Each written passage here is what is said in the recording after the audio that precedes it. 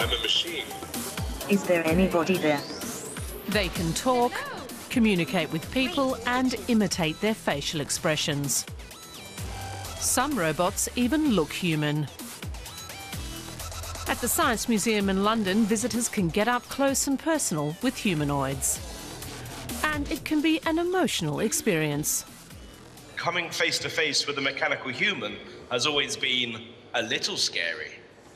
Over the centuries, each generation experienced this afresh as new waves of technology heralded new robotic forms.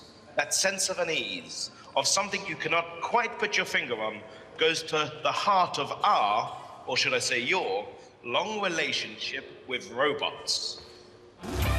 Robo-Thespian is one of the exhibition's star attractions. This life-size humanoid robot was designed to communicate and entertain. I'm so happy!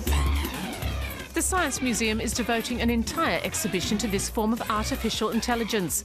Simply called Robots, the show comprises more than 100 humanoid bots. With humanoid robots, there's this desire, I think, first of all, to build them for entertainment. I think we've always just been entertained by this idea of creating mechanical people.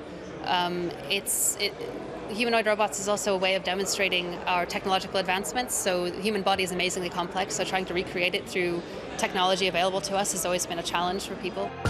The exhibition Robots boasts the largest collection of humanoid robots ever assembled and even includes a few of the first models dating from the late Middle Ages, like this 16th century mechanised monk.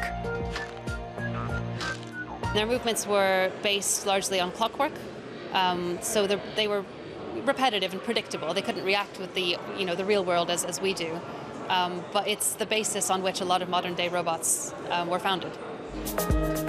Today's robots also showcase technological capabilities. This Kodamoroid communication android is highly realistic.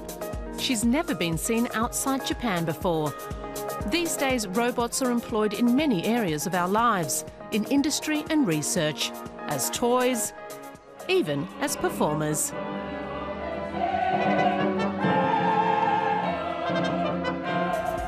What looks so easy took years of work by robotic engineers to achieve, if it works at all.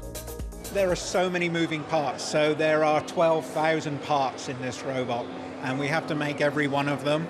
And if one of them is wrong, nothing works. So it's extremely complicated. The relationship between man and machine has interested artists for centuries.